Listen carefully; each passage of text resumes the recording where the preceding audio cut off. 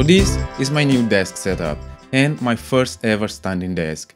And I've been really enjoying using this new desk. Having the ability to sit and stand whenever I want is great. With that being said, let's go through all of the items I have on my desk. Starting off with the desk itself, this standing desk is from a company called ErGear, which, by the way, this is also the first ever standing desk.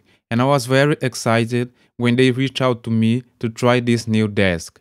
The tabletop comes in this black finish, which looks beautiful. They have other colors available, such as natural and rustic brown, but I went with the black one because it looks so good. The quality is also really good. I've tried many different tabletops in the past, and I have to say that this is one of the good ones. And when it comes to the table size, this table measures 140 centimeters long by 70 centimeters wide, and it comes in two pieces. I personally would prefer if it came in one whole piece, but once you set up everything, put on the desk mat and all the accessories you have, you won't notice that much. Now let's talk about the controller. It comes with 3 programmable buttons, which allows you to save 3 different heights. And on the left side, we have the S button, which is used to save the presets.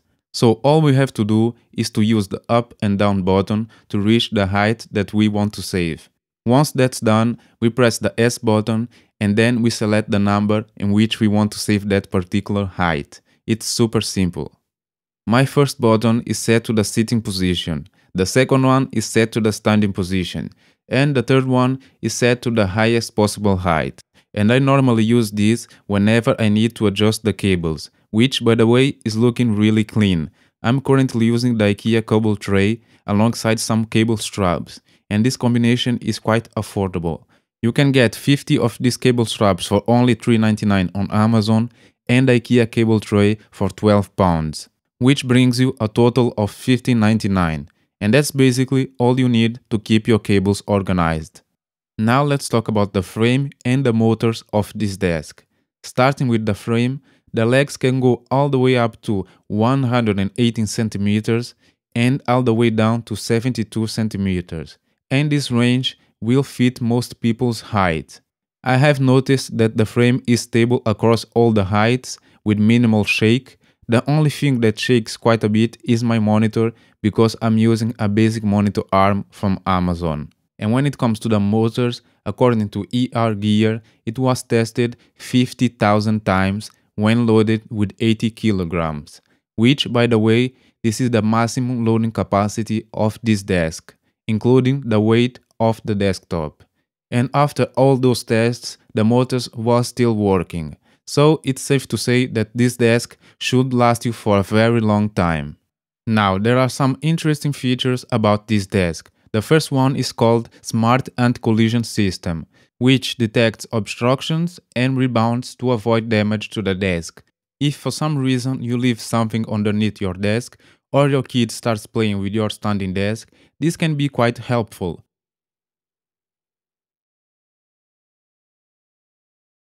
The second feature are these 2 cable access solutions, which you can use to improve your cable management even more. And the third feature are these storage hooks, which you can use to hang your headphones or small bags. Now, after using this desk for a couple of weeks, I can say that I do like using a standing desk. I found that there are tasks that I prefer doing while sat, especially the ones that require high levels of concentration. However, there were other tasks that I really enjoyed doing while standing up, such as writing documents and recording voiceovers, because it felt natural to me. So overall, I think this desk is a good value for your money. And if you are thinking about getting your first standing desk, then in my opinion, this is a great one to start with. So now let's take a look at other items I have on my desk. Starting with my main computer, this is the M1 Mac Mini with 8 GB of RAM and 256 GB of storage. I use this computer to edit my photos, videos, to create design pieces, and it works really well for me. This is the best value for money computer that I ever used. Now, below the M1 Mac Mini, I have the Satoshi USB-C hub. This hub brings all the ports I need to the front of the Mac Mini. Now I can easily insert my SD card. I have the headphone jack, 3 USB ports, 1 USB-C port, and even a micro SD port. If you have a Mac Mini, then this accessory is a must. It will make your life so much easier.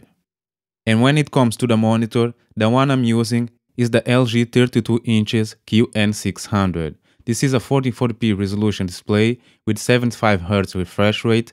It features HDR10 and covers 99% sRGB color space, which is good for a monitor at this price range. I've been using this monitor for almost 2 years now and I'm super happy with it.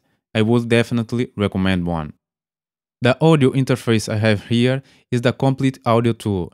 I have it connected to my speakers and I also use it to connect to my microphone whenever I need to record voiceovers. The speakers I'm currently using is the Tannoy Gold 5. This is a 5-inch 200-watt speakers which I really love. And keeping these speakers at the right level are these two speaker stands from Kento. It's called Kento S6 and they work really well.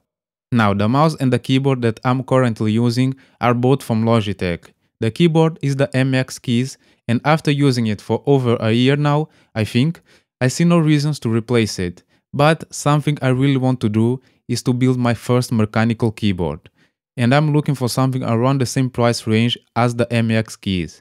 So if you have any suggestions, let me know in the comments below. The mouse I'm using is the MX Master 3. I already did a review about this mouse, telling how disappointed I was about its performance, because the scrolling wheel wasn't working as it should, but lucky enough I was able to fix that. Now I can say that I'm happy with this product. If you want to know more about my experience using this mouse and how I fixed some of the issues I had with it, make sure you subscribe to my channel because I will be dropping a new video really soon. Now let's talk about the monitor light. This is the BenQ Screen Bar Halo and it has been a great addition to my desk. I love the fact that I can illuminate the front and the back of the monitor at the same time. And the controller makes it so much easier to make adjustments to the light. I'm also working on a new YouTube video where I will be talking more about this light, so make sure you subscribe. Now the final piece of my desk setup is this gorgeous brown chair that I got from this website called The Work Alley. I have been looking for a new chair for a long time, so I was glad I found this website. The prices are quite accessible, so I decided to give it a try. And honestly, I'm impressed. The quality is there, it's comfortable and it looks great. So I will definitely recommend. Well, that's all for today guys. Thanks for watching and I will see you next time.